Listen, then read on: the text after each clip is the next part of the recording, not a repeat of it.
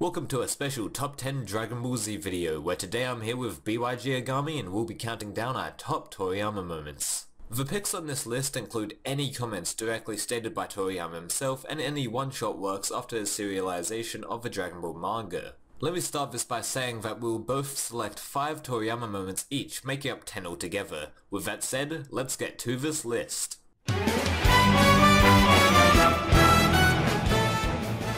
My top 5 pick is when Toriyama in volume 6 of the full color manga answered the question that a lot of the fans have been wondering for years and years, and that is the name for the artificial humans, number 17 and 18, or newly known as Lapis and Lazuli.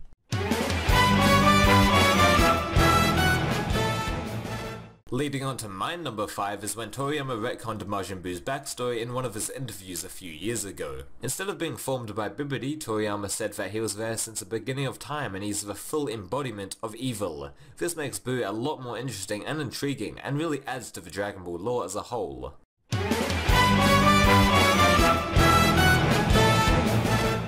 Number 4 on my list is that Toriyama Sensei was inspired by his family cat to create the present design for Beerus the God of Destruction from Universe 7. Further on in the interview, AKIRA Toriyama states that he was very fond of the scene in the beginning of BOG when the purple pussy wakes up.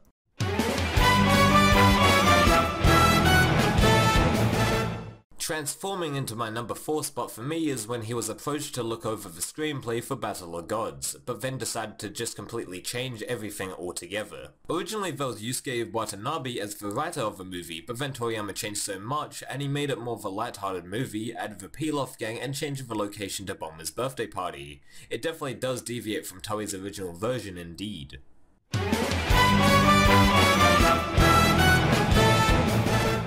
Toriyama recently came out and talked about how he was disappointed about Dragon Ball Super's animation and art, and with this statement, Toei sorta got their shit together and made the animation / art a lot more smoother.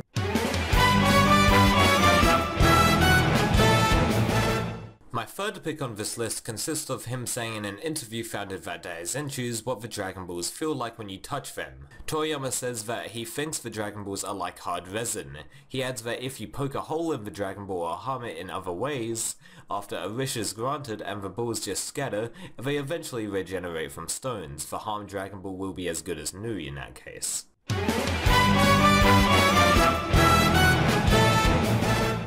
The second to last spot on my list is relating towards one of Toriyama's more recent creations, and that is Dragon Ball Minus. So funny to think why it got made. In the Dragon Ball Minus bonus chapter, my favorite character Bardock, the first Super Saiyan in a non-canon way, was a useless character. He did nothing similar to Bardock in the Bardock Father of Goku special. He didn't even confront Frieza in his last moments, or even have a badass fight scene. The only thing I enjoyed from Dragon Ball Minus was the reveal of Goku's mother, Gine.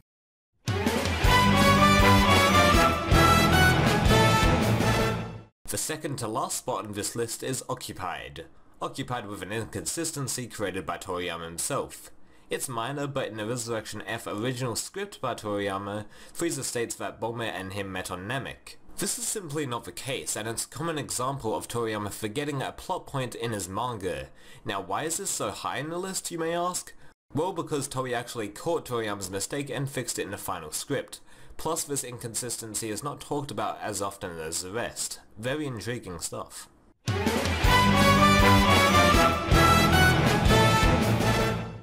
My number 1 Toriyama moment is when he first started Dragon Ball, because my favorite show, something I hold very dear to my heart, is Yu-Gi-Oh!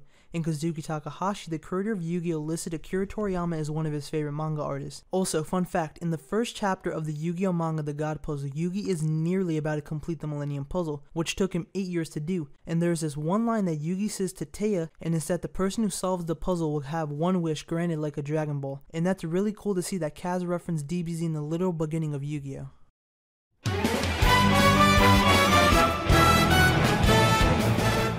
Now finally, the best Toriyama moment is actually an interesting screw-up he made, when he stated in the 7th Daizenshuu that he was the king of everything, and now in Dragon Ball Super, we actually have a king of everything. I know him naming himself the king of everything is a gag only, but still, people always refer to their Daizenshus as official, so this could be considered a retcon, I guess? I don't know.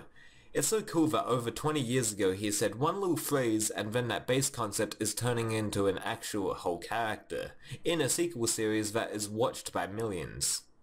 Thank you for watching this video, and if you haven't already, then please go subscribe to BYGAigami for the latest and most accurate news on the new Yu-Gi-Oh! Dark Side of Dimensions movie. He really does do his homework when it comes to presenting knowledge about Yu-Gi-Oh! In his videos, so please go check him out. Also follow me on Twitter for very frequent updates to the channel and subscribe to my YouTube for more videos from me. See you later! If you all enjoyed this video from Frozen Particle, be sure to like it and throw a subscription to the channel.